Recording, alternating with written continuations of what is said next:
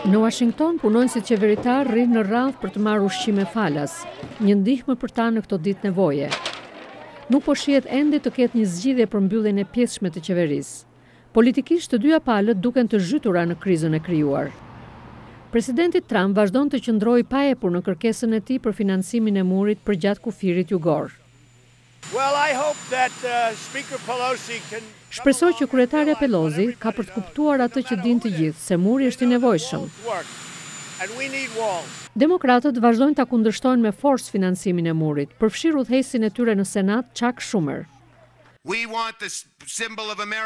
Duam që simboli i Amerikës të mbetet statuja e lirisë, liria, barazia dhe jo muri për çarës. Ne do të luftojmë fort për këtë.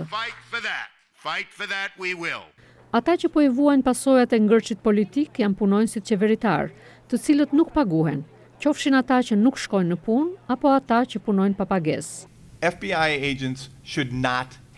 Agjentët e FBI-s nuk hapse të punojnë siç po bëjnë në dyqane, nga që nuk kanë para për të mbajtur familjet me punën e tyre në qeveri.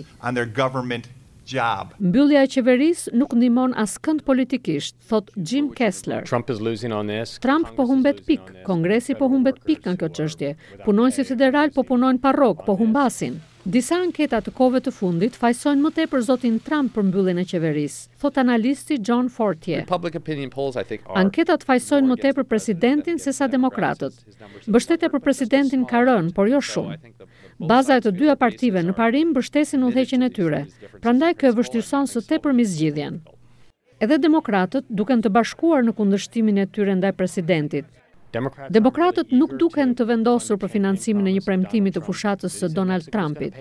Ai tha se për murin ka për të paguar Meksika. Pra ndodhem në një qorsokak.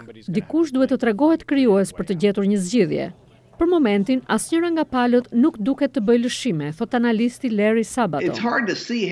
Është e vështirë të kuptohet se si do të marrë fund kjo gjendje, edhe pse dihet që fundi do t'i vi. Të dyja palët duhet të bëjnë lëshime, por cilat do të jenë ato tani nuk dihet. Analistët parashikojnë që ngërçi i krijuar mund të rezultojë në një qeveri të përçarë në 2 vitet e ardhshme, si dhe mund të jetë përsaktuese për zgjedhjet presidenciale të 2020-s.